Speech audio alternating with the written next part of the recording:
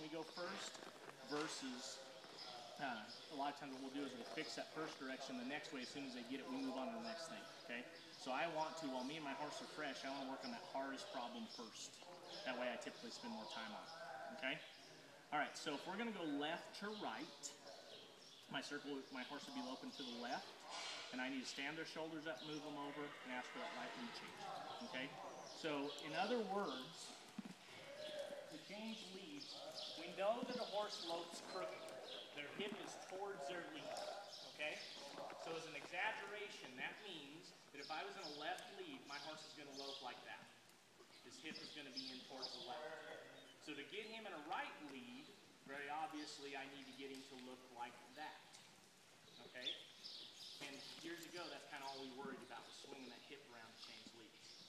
We've got a little bit smarter, and we've learned a little bit from the massage world in getting and helping with that, okay? So what we want to do, instead of just controlling that hip, is if he's loping crooked in a left lead like this, I want to prepare him by moving his shoulder first. As I move his shoulder over, now he's in the frame and in the shape to take that right lead. I've prepared him for that right lead. So now when I touch him, all he's got to do is step forward with that hip and change leads. That's all he's doing is catch his balance. We're trying to make it to where it makes sense to them. It's not so much that we're making them change leads, we're changing leads. It's easy for them. So all we have to have, lead changes should be simple. You have to have impulsion and collection. Okay? That comes into, they get uncollected, pull their head and nose up there like this. Their back goes down. They're not going to be athletic. They're not going to want to change it. They won't want to reach forward. Okay? And a lot of times that's our problem. They lose collection. Okay?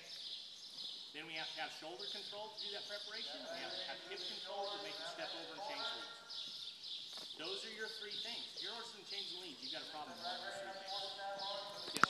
Do you start with simple lead changes? No, and here's why.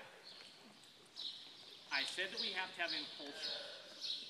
If we are breaking a horse down to a trot, we are killing impulsion. Okay?